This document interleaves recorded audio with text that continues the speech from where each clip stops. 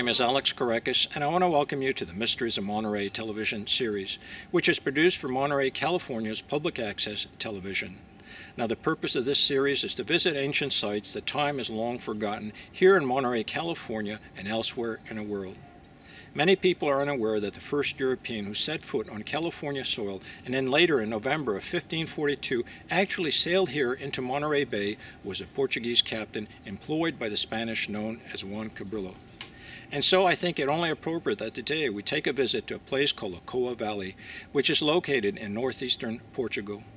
The fascinating thing about the Coa Valley is that it contains the world's largest known Upper Paleolithic rock art. And so today's journey will be quite fascinating because we're going to see the symbols left behind by ancient man and visit with the people who maintain this wonderful World Heritage Site.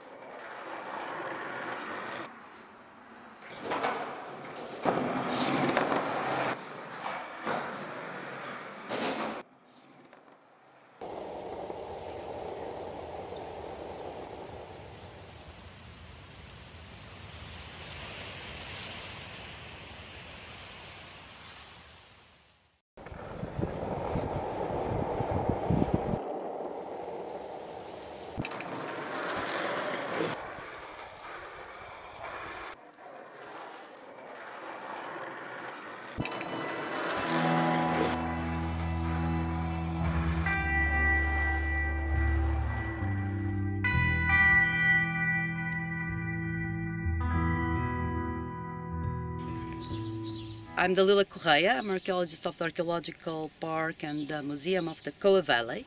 We are in a very special place. We are in the valley that was engraved since the Upper Paleolithic period, so the ancient period with art of the humankind, until our days. And we have more than 24 kilometers on the valley with rocks engraved. Right now we discovered already 1,200 rocks with engravings, but each rock has several, so we have millions of engravings in all the valley in open air since the Upper Paleolithic, so since 30,000 years ago until our days, but most of the figures are from the Upper Paleolithic that have dates like 30,000 years until 10,000 years. But then we have recent prehistory art, Iron Age, a big collection of Iron Age art, also 17th and 18th century art, and engravings of the millers and the shepherds made 50 years ago. So what we have in the Coa Valley, it's images of what is important in each moment of all these periods since 30,000 years until our days. That's why it's the biggest place with Paleolithic art in all world that we know for now, of course.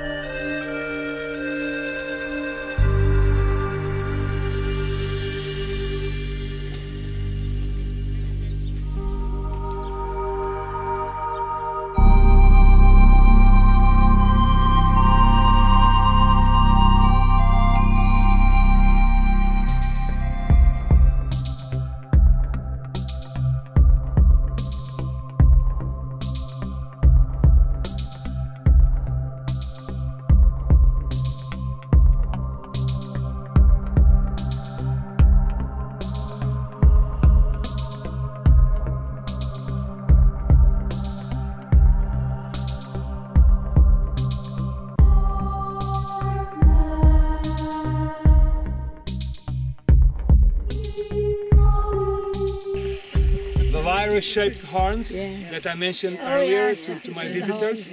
Lyre-shaped horns. The muzzle here, the tail, the hip bone, always very well marked. This is one of the canons of Upper Paleolithic rock art. The beginning of the back, front leg, belly, and then back leg. Okay? And this is abraded, mostly abraded, but also a little bit packed. You're seeing the difference between abrasion and a little bit packed with abrasion? The abrasion makes a very, very clean cut, V-shaped, and the packing does, you know... I'm so pleased you called them lyre horns. That's the first time I've heard that. Lyre-shaped horns. Perfect. Yes.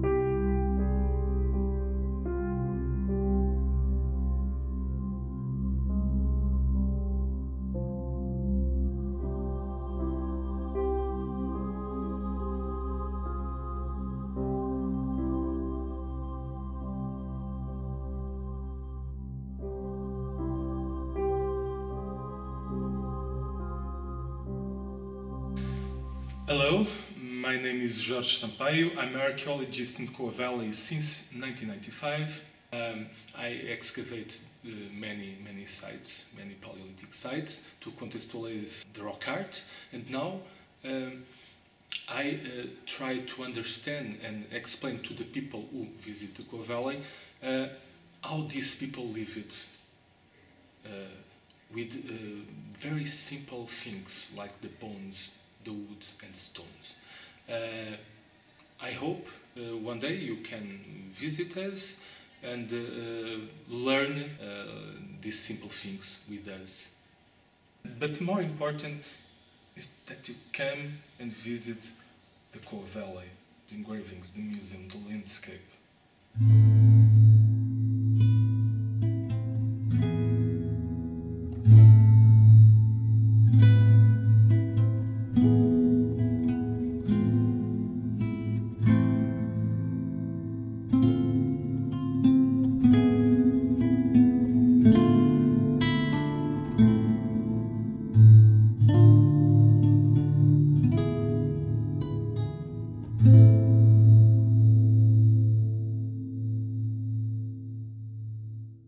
Going to take a piece of stone, the oxide piece, and place it inside the bone. And then with an antler from an animal, it could have been a deer, it could have been a mountain goat, he's going to put it in there, and with a hammerstone, he's going to pulverize it. There he goes. He's crushing the stone. And it's a soft stone, and as you can see, it turns to powder. What we're looking at here is how things were made thousands of years ago. There we go. There's the powder. Okay. So it goes inside a small mixing bowl. There you have it right there.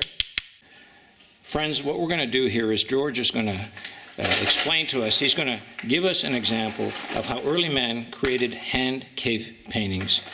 And what he's done is he's shown me these implements. Originally, early man used the bone, a hollowed out bone, as a means of projecting the paint.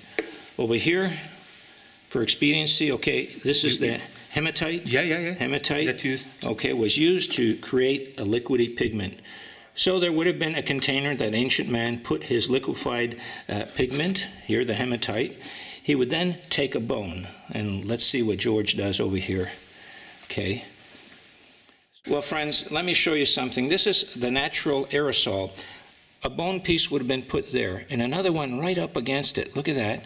And there we go. Oh, my goodness. Look, George is blowing through those two pieces. Okay. Okay. Look at that. Oh, my goodness. And there we have what we call the negative handprint. I tell you, this is a technique used many years ago. I've been to many caves and have seen the same thing, and this is really fascinating to actually see the process of how these handprints were made. Thank you, George.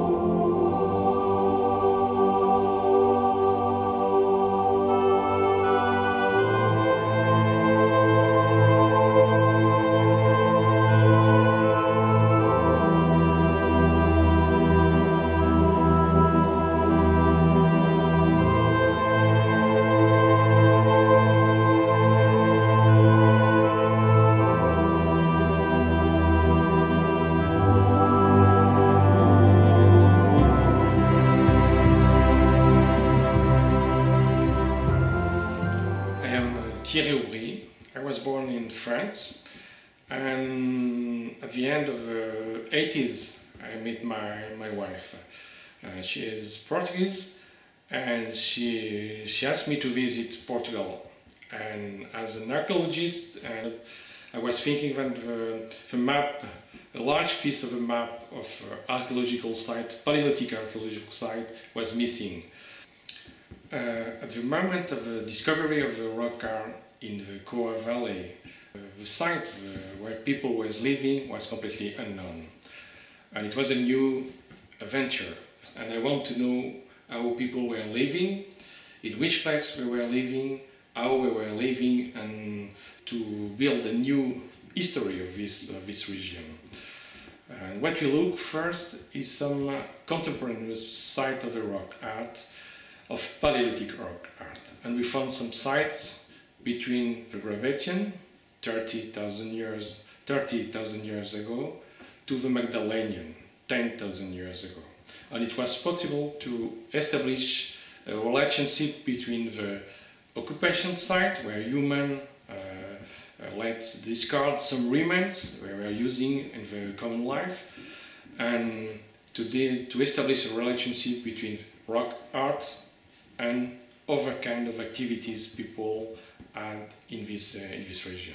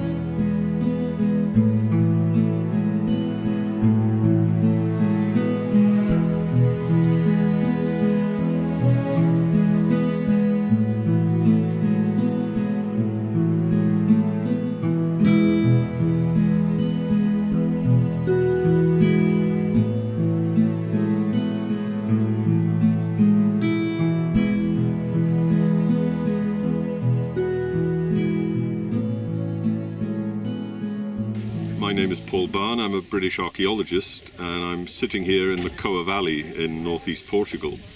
And the Coa Valley has become enormously important in archaeology over the past 20 years or so, because it's turned out to be the world's greatest treasure house of open-air engravings and peckings from the last ice age. We have hundreds of figures, pecked figures dating from about 25,000 years ago, and we also have hundreds of very finely engraved figures from the end of the Ice Age, somewhere around 13,000 years ago. And for many years people thought that Ice Age art was restricted to caves, deep caves and rock shelters in France and Spain. But now, thanks to sites like the Coa and many others, we've realised that true Ice Age art was actually done out of doors. And the stuff in the caves, although it's very interesting, very beautiful, is really a sort of a marginal phenomenon. We've only got something like maybe 410 decorated caves and rock shelters in the whole of Eurasia for about 30,000 years, whereas it's very clear that they must have been decorating everything out of doors. They were decorating their bodies, their clothing, their tents, and above all, rock surfaces, cliff faces, rocks along rivers, everything. And for many years we thought that this stuff could not possibly have survived since the Ice Age because of the terrible climatic conditions, winters and so on. But now we know that given the right microclimate, this stuff can survive, and we have it particularly in northeast Portugal and other parts of Spain, but we also have it in the French Pyrenees, we've got it in Germany now, we've got it in the Nile Valley in Egypt. So it's becoming very clear now that this open-air art of the Ice Age is a whole new ballgame to us. This is normal Ice Age art. The stuff in the caves is not. It's more of a freak survival, a marginal phenomenon.